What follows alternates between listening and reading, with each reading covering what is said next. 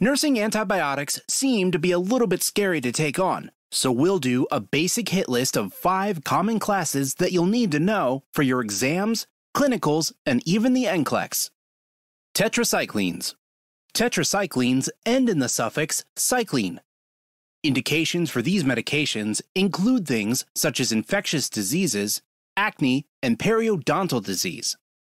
A commonly tested education point to remember here is that they should not be given with milk, antacids, or iron.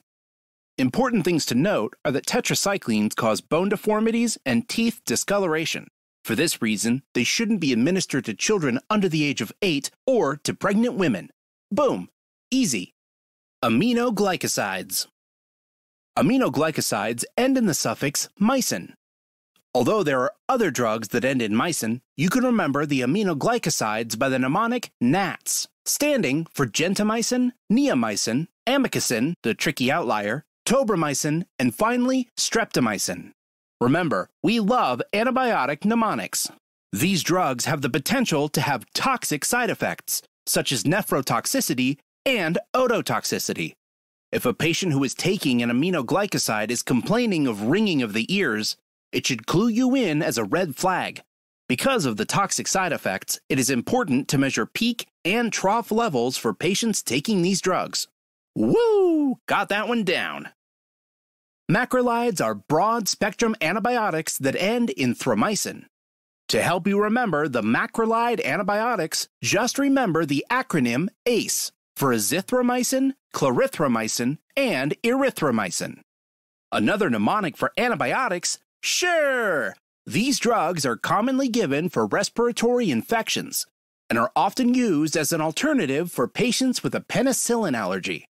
As a warning here, these drugs can cause dysrhythmias from QT segment prolongation. And they also have an association with C. difficile overgrowth, especially clarithromycin. When these drugs are indicated for an IV infusion, remember that the medication should be diluted and administered slowly to prevent the common problem of thrombophlebitis. Next up, cephalosporins. Instead of having a common ending, the drugs in this class have a prefix, which is ceph, with the exception of cephalexin. The important exam point to remember here is that cephalosporins are the drugs that we give when a patient is allergic to penicillin.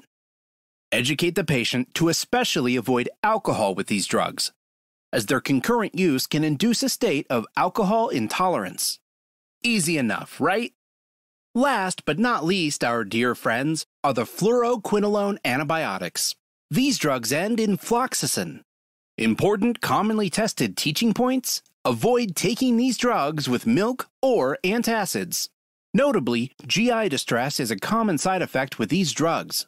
Additionally, another commonly tested fact here, although rare, is that fluoroquinolones can cause Achilles tendon rupture. With this in mind, if the patient complains of tendon pain, inflammation, or swelling, the medication should be immediately discontinued. So there you have a quick hit list of important nursing antibiotics and some little tidbits to know. Need an easier way to help remember antibiotics? Be sure to check out these and tons more inside Picmonic.